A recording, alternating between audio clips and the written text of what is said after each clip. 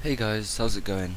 I'm gonna make a video that's a bit different from my usual ones today, but yeah, I just thought I'd make it to help a couple of people. So this is how to format an external hard drive so it'll work with your Xbox or PS3, because usually if you plug an external hard drive into an Xbox or a PS3, it won't recognize it most of the time.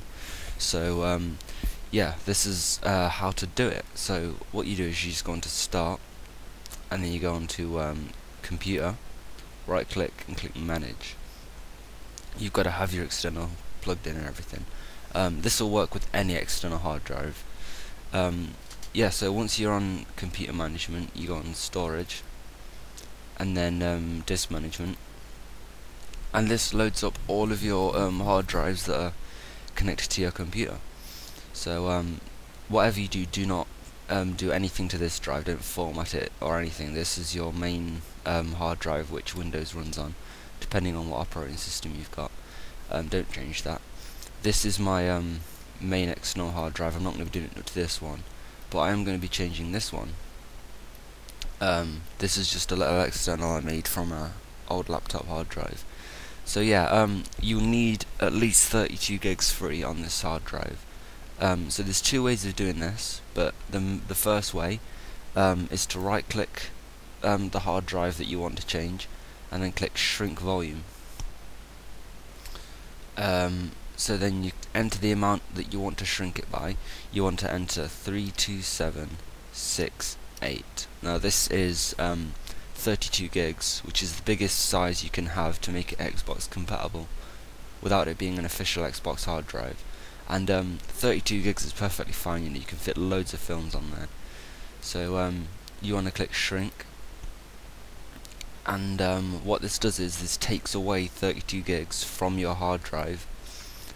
So now what you do is you click New Simple Volume, click Next. That's all fine.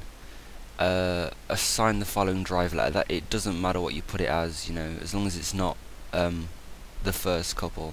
I usually put it as X, because it's an Xbox hard drive. And you click Next, and where it says File System, you want to click FAT32. Allocation size, leave that the same, and then volume label, that's what you want it to be called. So I'm just going to call mine Xbox. Next, and it will just format it quickly, the partition that you've made, even though there's nothing on there. And there you go, you have a nice little partition that will work for Xbox, and also all your other files that were on the hard drive already will be perfectly fine, and that's great. You can use that for transferring stuff onto it and plug it in watching films. Or what you can do is you can go on to system settings on your Xbox, and then configure that part of the hard drive so it's linked up with your Xbox, so then you can install games off it. You can do that as well.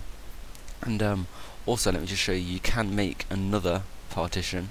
So if you want to do one partition for transferring films and stuff, and then another one for installing games, you can do that as well.